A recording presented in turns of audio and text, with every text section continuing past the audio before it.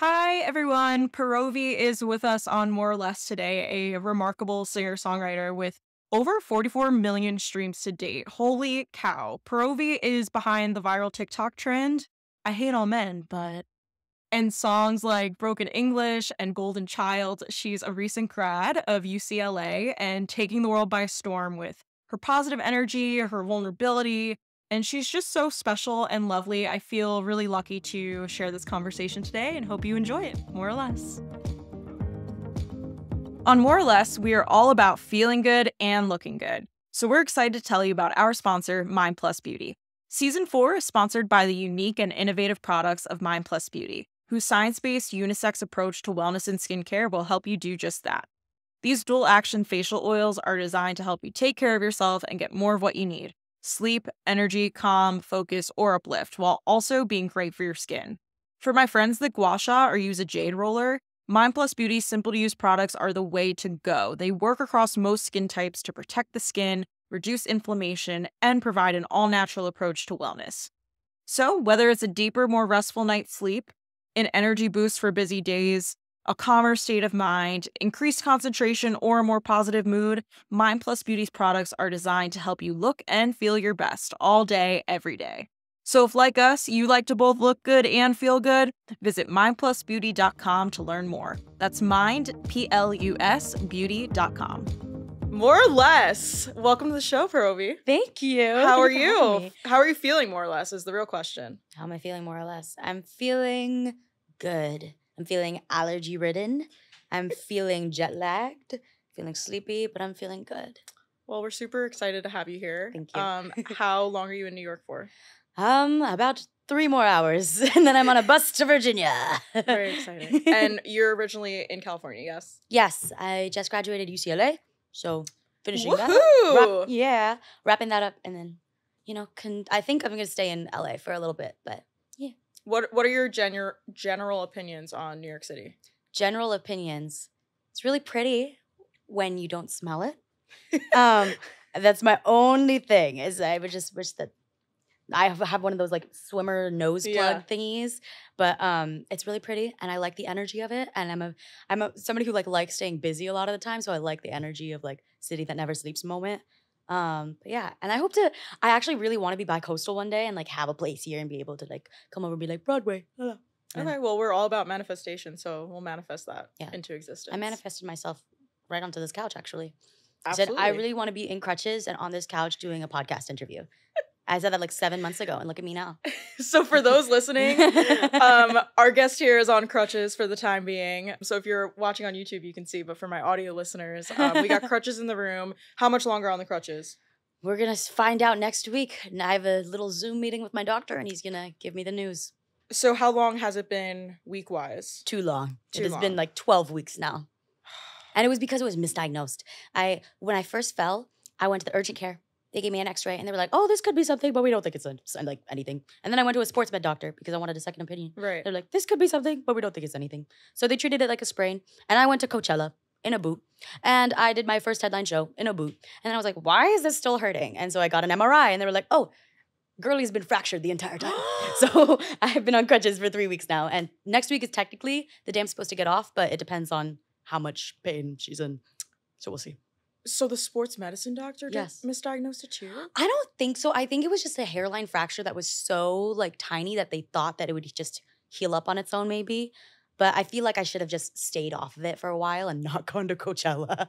But was it worth it though? It was. I think it was. What was your favorite set? I turned 22 on the last day of Coachella. Oh my God, there are so many exciting things going on in your life right now. Graduation, oh my God. 22, first festival set yesterday. Holy cow. Thank you. Okay, so on the show we ask, what do you need more of and what do you need less of? Could be emotion, feeling, word, energy. I need more joy. I need to choose more joy. I feel like that's something that like comes from within. And I'm starting to learn that it's not just like a result of things happening or like big opportunities or like hanging out with friends, things like that. Like it needs to be something that you choose to look forward to every day. So I definitely need more joy and more like just positivity and all that type of stuff. And then what do I need less of? My rent needs to be lower. I need less of that. But I also, I need less of let me come up with something insightful to say so that this gets clipped and posted on the internet. We're all about the content. All about content. How do you think I fell and broke my foot? I was making a TikTok. I'm being completely dead ass. You can look it up on my page. The most Gen Z thing that's ever been said on this show. I was actually saving orphans from a burning building. That's my other story. That's what I told my parents. And the president landed on my foot while all this was happening. I need less of fractured foot and less injury. Less injury and less negativity. I really think my more and less is literally the same thing. Yeah. Just going in opposite directions. But I think a lot of my life over the past 2 months, like few months, I guess, has been a lot of discovery. Like with graduation, UCLA was a very big grounding factor for me in the music industry. Like anytime something went awry with like a project or with a song or anything, I knew I could go to class and forget about it for like an hour or two, just stay focused and study. And I really love the idea of school. I like working hard and having a payoff for that, you know? And the music industry is nothing like that. You can work as hard as you possibly can and could never see a payoff for years down the line. And I'm trying to get like adjusted to that mindset of being like, this isn't for nothing. I'm not going to get a gold star and I'm not going to get an A+ every single time that I think I made the next big hit, you know? So it's kind of just like relying on yourself and again, choosing that joy and choosing that positivity while you're navigating this new world. So it's kind of what's been going on. I was just listening to, and I can't remember what it was that I was listening to. I think it was a podcast, but they were talking about the music industry and how unlike other professions, if you become a doctor or a teacher, you go to school for X amount of time. You study for X amount of time to get to the next thing. And then you hit the pinnacle, which is becoming an MD. And like you can say that for the rest of your life. Yeah. And music and a lot of creative industries, film, theater, there isn't necessarily that pinnacle. And I think it's not meant for everyone, just like entrepreneurship may not be for everyone, working a 9-to-5 might not be for everyone, but music is one of those careers that like you have to choose your own definition of success because it's going to ebb and flow and it has to be fluid. Absolutely. So I will ask you, what is your definition of success? I'm trying to reinvent that right now, actually, because I was a very big like numbers person. Again, like I really liked school. I like competed a lot. I did a lot of different like, you know, things outside of school that required like, you know, placements and all that type of stuff. But I think separating myself and my art from numbers is where I'm going to find success. Like, for instance, Broken English is one of the songs that I just released. And it's a song that I wrote for my parents about, like, learning English and everything like that. And it's one of the most emotionally vulnerable songs I've ever written. And it's not doing major numbers if you're looking at it objectively from, like, streaming and analytics and everything. But I think it's my most successful song to date. And, like, maybe it's only 20 people who have listened to it, but those 20 people have taken the time out of their day to write me and DM me and like comment about how much it meant to them. And like, this is like talk about paragraphs of like people taking the time to make those things. And I just think success is not determined about how many millions of people stream a song, how many millions of people view a video you've made. I think it's how it makes you feel during the process of it. And I think it's whether or not it's connected to you or somebody else. Because you could be the only person that it connects to. Like my first single, Golden Child, I connect to that song so much because that was literally my life that I wrote about being a goody two shoes, about being a third culture like child, like growing up in America. And it might not have. I strongly believe that my music has yet to find the audience that it's made for yet. I think that's gonna come a few months, a few years down the line. Like it's finally gonna break into that community that I've been trying to build. But I think as long as you connect to it and as long as you feel proud of the work and it feels honest, it's successful. Yeah. Long ass answer. So sorry. No. Okay. I'm like soaking in everything you're saying because I think that's not talked about enough of just simply being proud of the work you do and the output that you make, because at the end of the day, you took time to even create that song and then put it out and market it and do all the things. Yeah. And it's still yours to keep no matter what number is attached to it and who it resonates with. I mean, who's to say that 10 years from now you won't be selling out stadiums and people will be singing that song? So although you feel that way presently, there's always space for growth. Always. Yeah, I agree. So let's talk about yesterday. Yesterday you had your first headline. Speaking of growth, first festival show. First festival show. Yes. yet to be headlined. That will happen. Oh my gosh, please. I'm telling you, we're all about good energy, good vibes. This is the manifestation couch. Yeah. Yes, speak it into existence. So how did it go? Okay, it was it was so much. First of all, broken foot, and then pouring rain. Weather was insane, and then my set went over, so I had to cut my last song halfway through. You're getting the inside scoop because nobody else in the audience could really tell. What was the last song? It was this my next single, Skeleton, which is I've been like posting about it constantly. Is that the one you're teasing? Yeah. Yes. I'm obsessed with that one. I am too. I'm like so excited to release it. And this was going to be the first time that I sang it all the way through with that in front of an audience that might have heard the teasers, you know? Because right. At my first headline show in April, I hadn't teased it yet. So that was like the first time anybody's ever heard it.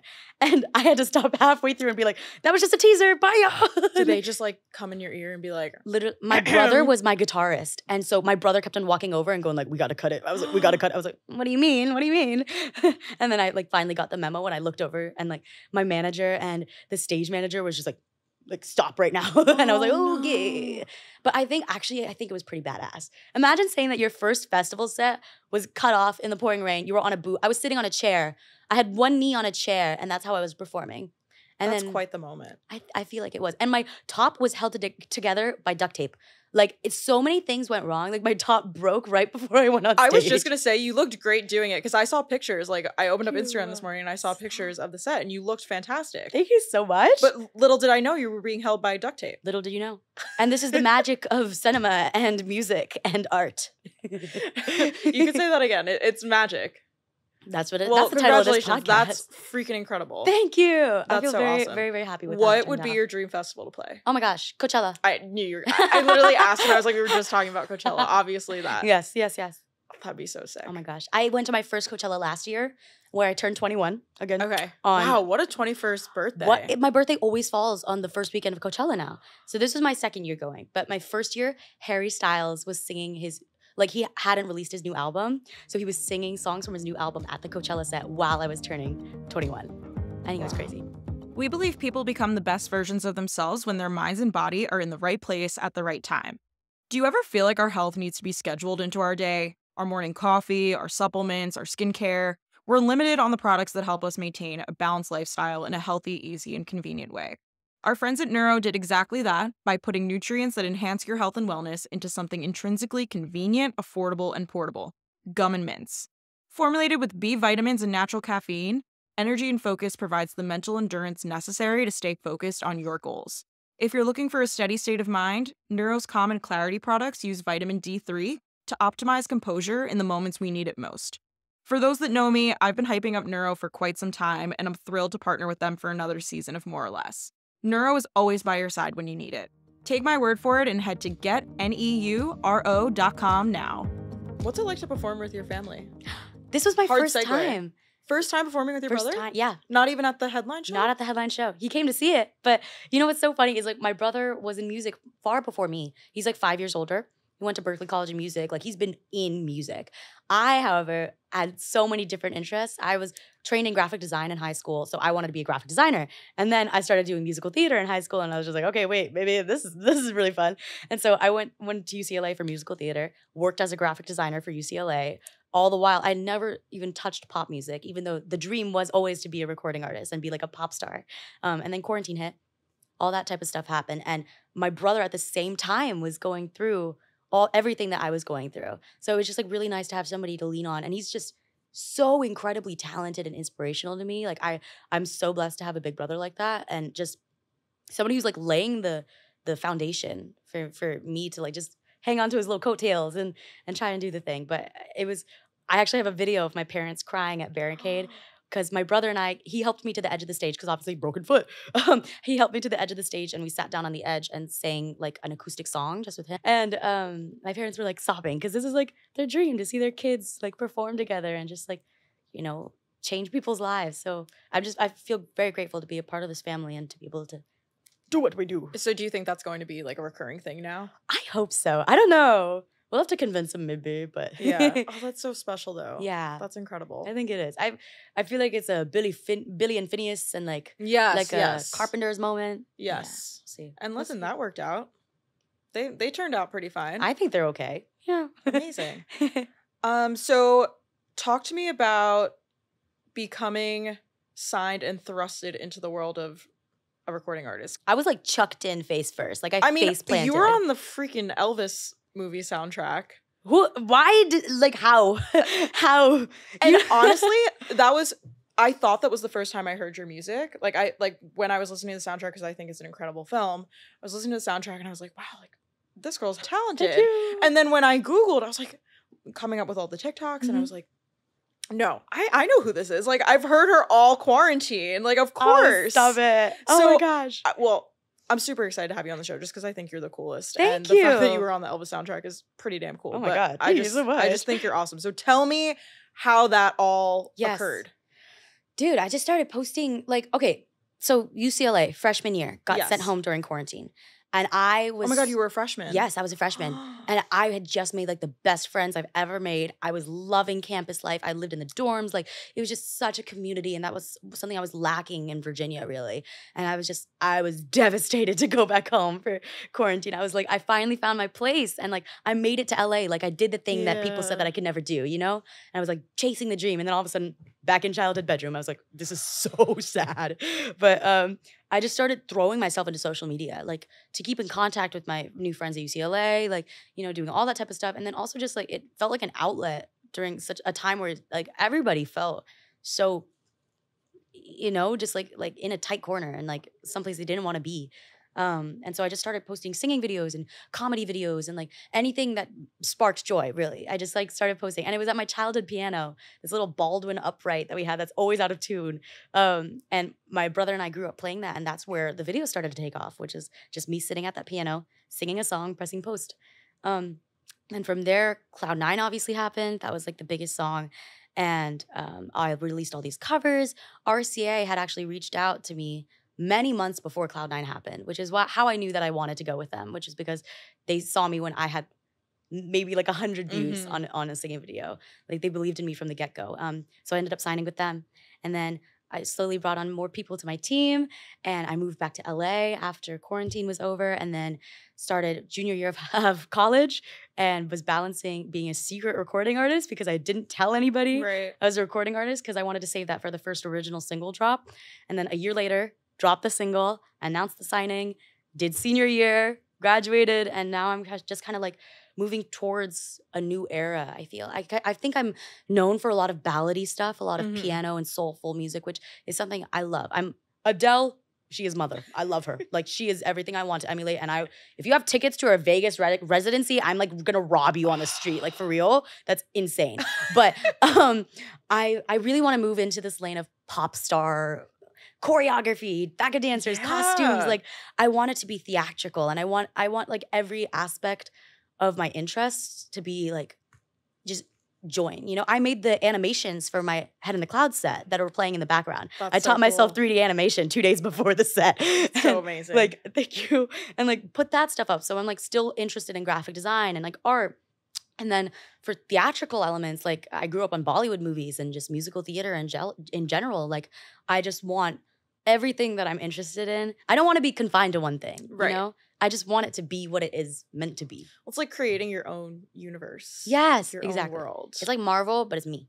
Exactly. Yeah.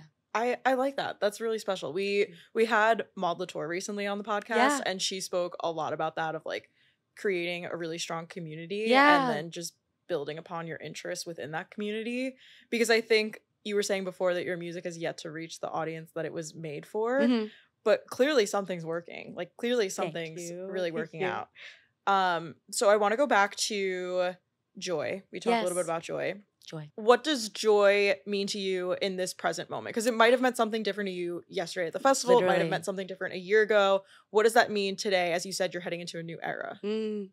I think I'm trying to find more joy in myself and being alone with myself. Because like being with my parents, our family hasn't been together since December. Like, it was just so amazing that the first time we're back together is like when my brother and I are performing at my first festival. Like, it was just a magical moment. Like, the things that bring me joy are spending time with my friends, spending time with my family, creating music, creating something, you know, just being creative. But I really want to find joy in just calmness and stillness, which is something I've never been able to do, is just sit still and not work and not like base my worth off of work, and just like kind of just be. Because I feel like I listen to so many advice podcasts and like read so many like little like, you know, like passages about and books about like what you should be doing with your 20s, because I thought I was the exception. I really thought I was like 17 years old going like, I know who I am. Like, Yeah. I'm the 20s. That's never going to happen to me. What are you talking about? And then I like turned 20. I was like, what is going on? Like, I don't know who I am. I don't know what switched, but it was just like the past, I'm 22 now. So it's like been like 2 years of this like self-discovery process. But everything I've heard has said, this is the time to slow down. And this is the time to like embrace that you can work hard for the rest of your life. Yeah. And like, yes, during retirement, you're supposed to enjoy all the fruits of your labor. But at the same time, this is also when life is happening. And you need to not work yourself to death. You need to be able to stop and smell the roses and like look out the window and take pictures of cute dogs, you know? So I'm trying to find the joy in the little things and being myself.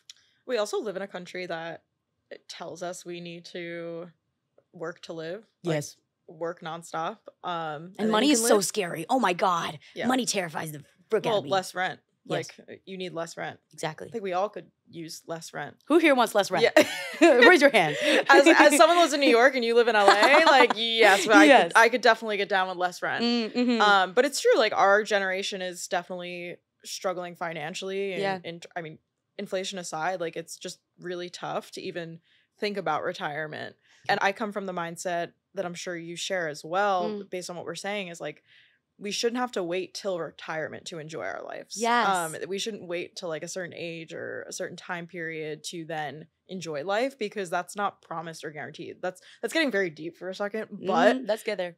It's true. Like, nothing is guaranteed. Nothing is promised tomorrow. Yeah.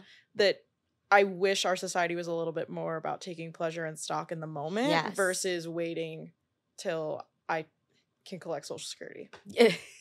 Period. I think something that calms me down when I like start to freak out a little bit about like, existentially. Exactly. It's like I have so many lives that I haven't lived yet. I am not a mom yet. I'm not like a grandma. I'm not like, I don't own a house. Like, there's so many different things that happen that are like kind of trademarks of life, and like it could end up being part of my life, it could not, but I'm still really young. When I zoom out and put it into perspective, like, knock on wood, I have so much life ahead of me, you know? So it's okay to not have it all figured out right now. And that's something that I hate when people say, because I'm just like, I know. But if I want it to be figured out right now, but it's like taking your own advice. Yes, exactly. Yeah. I can dish it out, but I cannot. Right. I'm that friend too. I'm the therapist friend. Yes. And like, I tend to give pretty decent advice, but when it comes to me, I am so stubborn. I don't take it.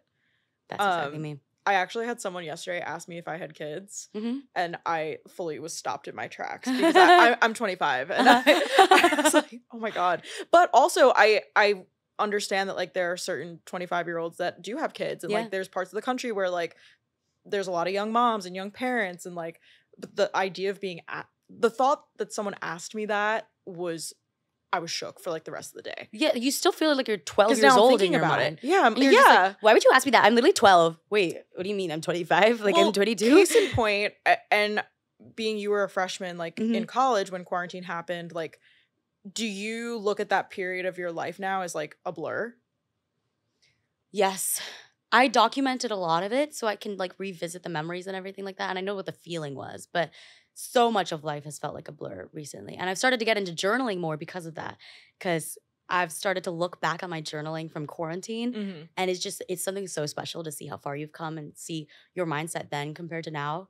But yeah, it just, I think it went by too fast for my taste, but everything happens for a reason. I feel like I have COVID fog. Like, I feel like that period of time, I don't know if that's a real thing. I feel like my brain is foggy from that time period. Yeah. So mentally, I still feel like who I was before COVID, but not really. Wow. Like, okay. I just like can't compute. Like, the math isn't mathing when I think about time. So when when someone asked me that, I was like, wait, what? Like, I'm still 20. Like, like there's no way I'm now in my mid-20s. Like, that's a weird thing too. Granted, weird. you have time for that. But when you start to say like your mid-20s, like, these are weird sayings that like you don't think about until someone else brings it upon you. Yeah. And then you start to go down the rabbit hole. Yes. But I love to journal too. I'm curious, do you do prompts or do you sit down like in the morning and do it? Like, what is your routine with that? I literally just do it. Honestly, I want to get more routine about it and like do it like in the morning.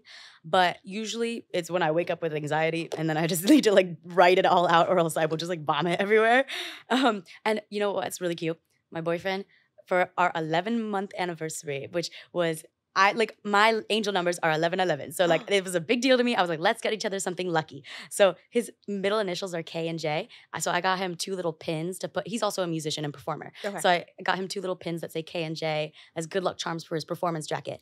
And then he got me an engraved journal that said Paravi's Evolution Journal. So I've been, and it's like pink and everything, like it's perfect. So I've been writing in that like every day, especially for like work-related events, like the festival I wrote in that, and like the headline show in April, like I wrote in that. So I think, yeah, it's partially to keep memories and to ground myself and just zoom out a little bit, but it's also just like to get all the word vomit out there, you know?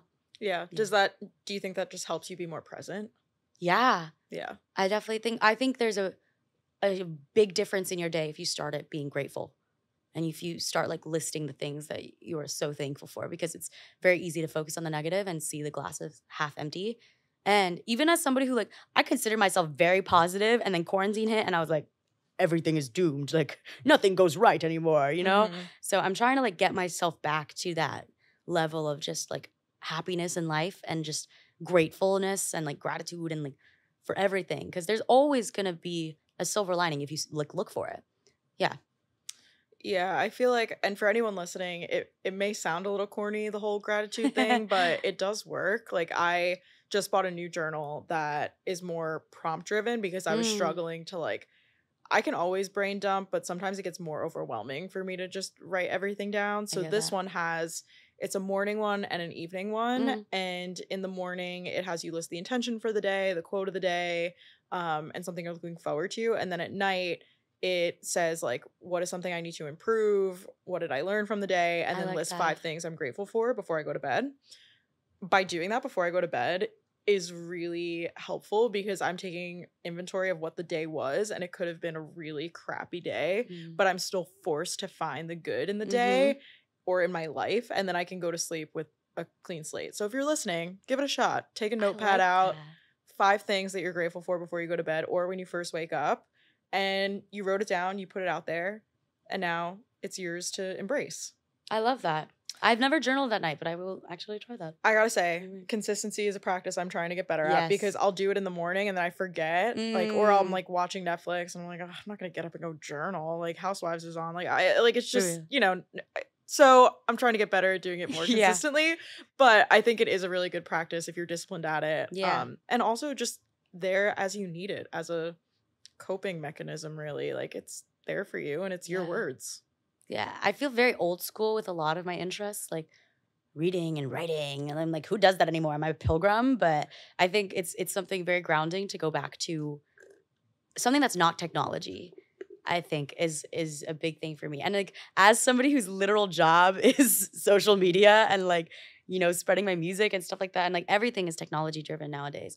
But I think it's really important to take a step back and just like get some good old pen and paper, get some good old like, you know, wood some wood and, you know, do the thing. I used to journal on my computer, actually. Like I really? Wait, that's so Bridget Mendler of you. Have you seen that movie? She like used to write I feel like I know what movie you're talking about. I like a Word document diary, and then it got leaked everywhere.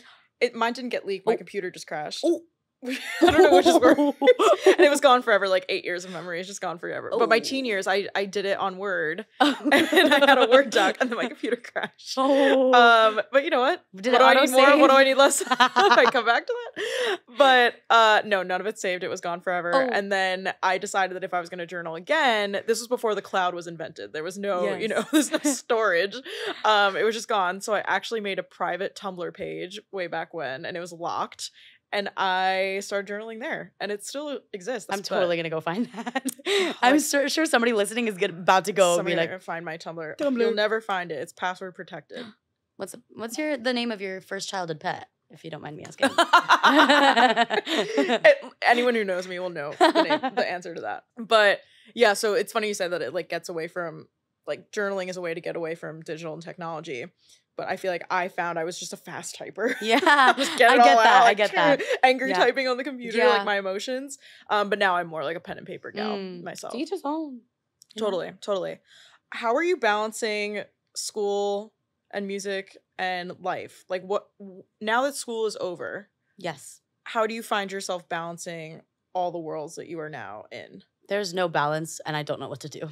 Okay, we can unpack that. Let's get a little deep. I'm bringing the shovel. We're gonna dig a little deeper. It's just, again, I don't know what to do with free time. Yeah, I'm really bad at sitting still. At least like sometimes I'm just like, maybe let me romanticize a 9-to-5, because at least like you would have a solid amount of work and feel accomplished at the end of the day, and then be able to like just have free time and not worry about work. I don't know if that's how a 9-to-5 works. That's my understanding. So let's talk about this. Can you implement like work hours? That's what I'm trying to think of. But here's the thing. I'm not in the studio regularly. There's not like Monday, Tuesday, Wednesday, I'm at the studio. You know what I mean? It's like when people are available, when it happens. It's at any start time. There's no consistency, which is why I'm excited about starting this new chapter of my life, because I graduated in December, but I'm still living at UCLA. So I will be moving in like summer. And then in summer, once I get away from like the college aesthetic and like as much as I love it and I know I'm going to miss it so much, I'm really ready to start implementing a routine that's not based around like, a class time. Like people have to go to class now, so like avoid this area, or like blah, blah, blah. Like it's just like so many things to balance. I'm excited to like get up. Here's what I'm going to manifest on this couch right now. What? Tell me the dream routine. This is the dream routine. We're going to do sunrise, get up, out of bed, drink water, go to yoga class. Immediately. If I do something where other people are expecting me to be there, or I've put in money, I will be there. Yep. If I don't have money invested, if I don't have people relying on me, I will not do it. So I'm going to go to yoga class. I'll come back, make my cute little breakfast bowl. My breakfast bowls, if you follow me on Instagram, it's incredible. I will gas myself up on that. I will doubt myself on music. You will not find me doubting myself on my breakfast bowl. Make my breakfast bowl. And then some sort of work. I don't know, like if it's making a video every single day, or like just like I want to have like that like consistency of knowing that I've done something that's moving my life forward, or moving my career forward, or making me feel happy, you know? And hopefully I'm going to be able to set up like an in-home studio and like recording space that I can start writing more on my own and like be more efficient about it. But yeah, it's just right now at this moment in time, I know that the future is going to get better with like more routine implemented and like all that stuff. I'm just kind of like, don't really know what's going on. It's too much free time. Then with my foot, I can't really like go outside. It's been like a really weird era of my life. Yeah. Of like no coping mechanisms, like going on a walk and getting fresh air because I can't walk. But yeah. It's been weird, but I think it's gonna get better. Yeah, and maybe you could do like, you could have like a content day and like a planning day. Exactly. Like implement your own version of a 9-to-5. I think that's what the vibe is gonna be. Once I'm ready to like start that, because once I start it, I want to commit to it, you know? So I feel like these next few weeks are gonna be like prepping for this new stage of life, and then I'm just gonna go boom. And so you said you were a musical theater major. So are your friends also moving on to like theater and creative careers, or are they going into the workforce like 9-to-5? It's a lot of different stuff. A majority of my friends are going into like performance. Some of them are coming to New York. Yay. And then some of them are staying in LA. Some of them have got 9-to-5s now. Like it's like a whole mixed bag. But so they're also in that journey too, then, of having free time and still trying to put the work in. Yeah. And most of the people that I know have got like part-time jobs and stuff like that. So I feel like that might be something that'd be fun and grounding. And I love me a Color Me Mind. So I feel like that would be my dream part-time job. That could be really fun. Yeah.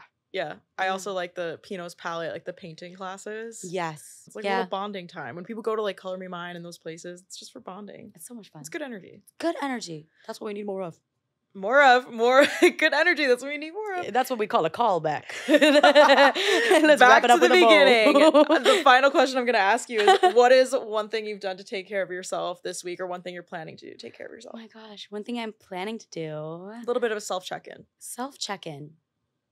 I'm about to go relax in Virginia. I'm going home to Virginia literally in 2 hours after this podcast. And it's going to probably be one of my last times in my childhood home because my parents are moving to California. Oh my gosh. Yeah, it's like fully on like for sale sign.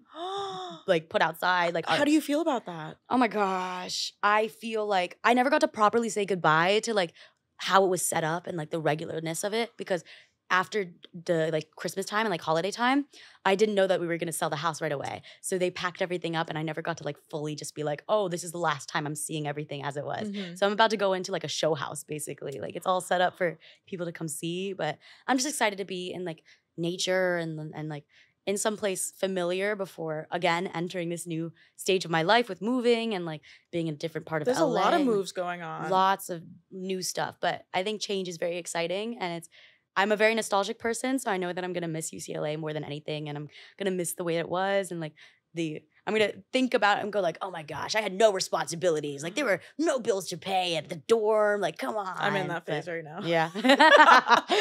But it's still exciting, and I'm really optimistic and hopeful for the future. Well, we said earlier, like, you have so many incredible things going on. I'm so excited for you. And thanks for coming by, Thank you so much for having me. Awesome. Thank you for listening to More or Less with Jess. To learn more about our podcast, head to moreorlesswithjess.com or follow us on Instagram at moreorlesswithjess. Here at More or Less, we talk a lot about affirmations and the power of positivity. So we're excited to talk to you about our sponsor, Notes to Self Socks. At Notes to Self, they know that words can make all the difference, so they put affirmations where your brain can see them each and every day, right on your toes. Notes to Self's comfy, marathon-tested socks are made right here in the USA in a variety of colors and sizes for you and all your friends. So if you want to walk a mile in our uplifting footsteps, go to notes2self.com today to order your very own daily dose of positivity. More or less with Jess.